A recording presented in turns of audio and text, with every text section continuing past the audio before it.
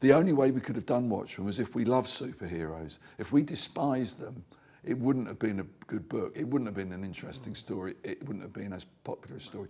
We were kind of celebrating superheroes and showing the different types.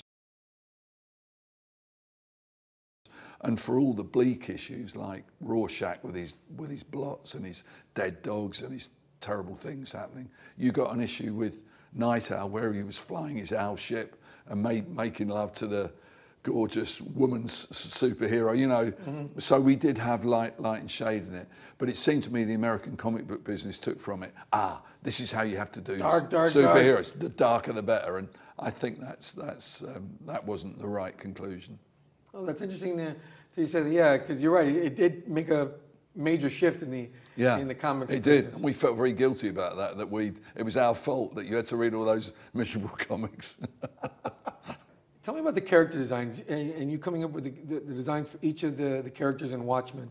Was that out of a conversation you and Alan would have about the characters, or was it give me some ideas and then you'd sketch them out and send it to him? How would that go? Yeah, we talked about who the new characters might be because they were obviously kind of, the thing that we found about the Charlton characters was that they kind of covered all the archetypes of comic book characters. You had the detective hero, then you had the kind of Batman hero with a bat cave and gadgets and a plane and all that kind of stuff.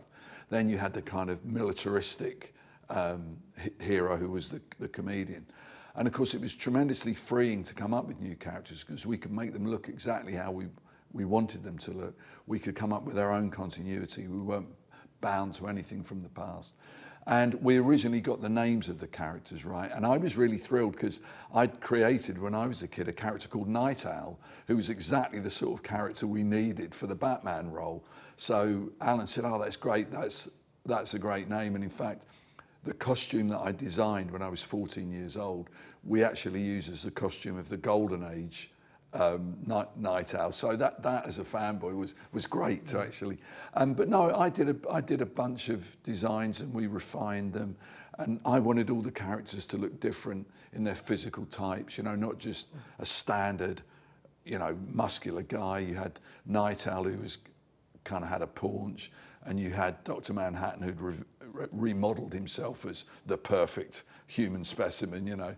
And then you had Ozymandias, who was more athletic, and the comedian who was very thick-set. I wanted them all to have really recognisable silhouettes.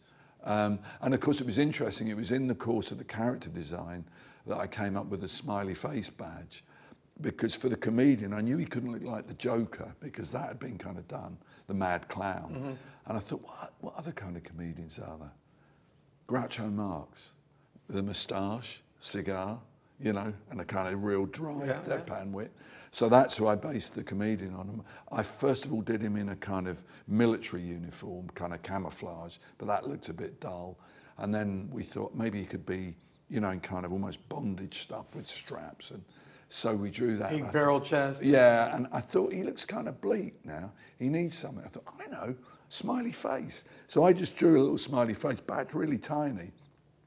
And then when Alan came to write the first issue, he said, hey, I know what that badge could be lying in the gutter. And that's the symbol of the comedian is dead, that's his symbol. And then of course Alan took that and it became the symbol of the whole series, the cartoon image with reality splashed across it. But I never had that in mind when I drew the smiley face. So that was an example of how the sort of creative synergy worked. Is it kind of a bummer, for lack of a better word, that you can't share in like the never-ending acclaim and all the other sort of stuff about Watchmen with Alan, because he's kind of separated himself from it? Yeah, I mean... And you're obviously still friends with him, so... But well, you say I'm obviously still friends with him. I honestly haven't spoken to Alan for several years, you know. We were very friendly back in the day, and I very much regret that we got to the point where external circumstances meant the end of that friendship. I certainly can put my hand on my heart and say I did everything I could for it not to happen, but it kind of had an inevitability about it.